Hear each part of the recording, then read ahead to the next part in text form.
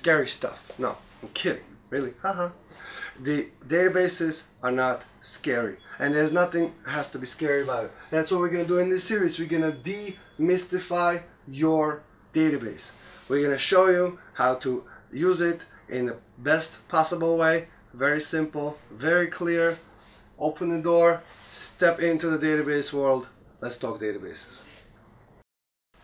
Hi guys, let's talk about something very interesting today. Let's talk about object-oriented versus relational databases. Are you an object or are you an entity? That is the question of today, at least. First of all, what you have here is my wonderful drawing of the house and the tree, and what is meant to represent is reality.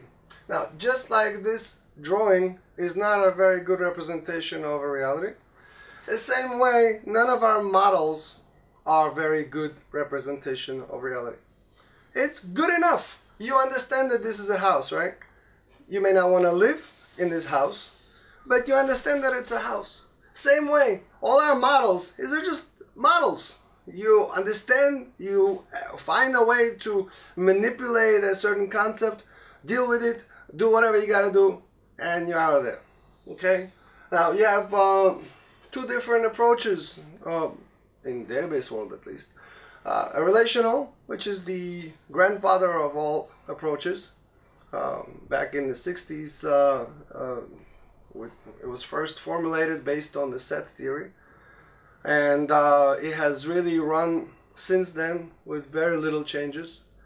We've been living in a tuple world for a long time now. Then after some 20 odd years came around Mr. Object Oriented, because you know what, most people were programming in the object oriented world and they wanted to persist their data. So why did they need to break their heads with these ORMs, right? Just saying it is kind of gives you allergy. The object-oriented, object relational mappings. Who needs them? You're programming in an object-oriented world. You want to persist your object. That's all you want. Why you gotta break your head? How is it gonna break into entities? How is it gonna fit the constraints? You don't have enough problems as a programmer. You don't need additional worries, right? So that's why people started saying, hey, we're smart, we're programmers, let's make object-oriented databases. How about that? Take your object, plop it onto a disk, and go home. Everybody's happy. Well, not so fast. It turns out that there is no one right model, right? Everyone's got their own slice of the reality. It's like peeping through a keyhole. I really like that. Think of things as peeping through a keyhole. It depends on the keyhole, but what do you see? Right? Sometimes the keyhole is a little wider, you see more. Sometimes it's a little narrow, and you just don't see a whole lot. And same thing here. In the relational world, you see things the way that they should be, could be. It's a world of possibilities. I'm sure you've seen the Venn diagrams, right? A bunch of circles overlapping like this. This is a world of possibilities. Each circle is a set of possibilities. And like, for example, I can have a courtyard with one or more trees. It's a set of possibilities. Do I have to have a tree there? No, not at all. But can I possibly have a tree? Yes. In the object-oriented world, it's a different peephole.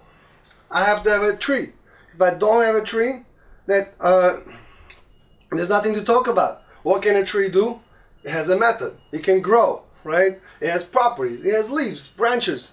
That's the object-oriented world is a lot more natural, but it's also a lot slower, because the wonder of the relational model is that through mathematical tricks you're suddenly able to operate on thousands of trees at a time. Not like the object-oriented world where you have to go one tree at a time. You want to grow a tree? Okay, one at a time. Here, you can grow the whole forest. Boom, you have a forest, right? Now, nothing is perfect, right? The relational model is very good. It's very solid. we all love it, use it, blah blah blah. But it's not everything, and it's got its limitations, and especially now when we're getting a lot of unstructured data and people are breaking their heads on how to put it into the normalized tables. This is where we really get into the new animal, the object relational database management system, ORDBMS. Try to say that 3 times fast. But truth is that all major vendors, IBM, Microsoft, Oracle, they're already there. They already allow you to use objects. They allow you to use programming languages, and that you use to create your normal applications, to create your own custom objects, custom types, spatial data, you name it. It's free for all now, and I think that's the direction that we're going to be going in, because you're going to see more of an integration, and you're going to see more of this peephole wearing away, and people getting better and better at modeling the actual reality as it is. And you're going to have much less of a problem with the mappings, and you're going to have much more natural division of responsibility between the application layer and a database layer. And that's really, I think, where things are going. And we'll discuss that in a different whiteboard.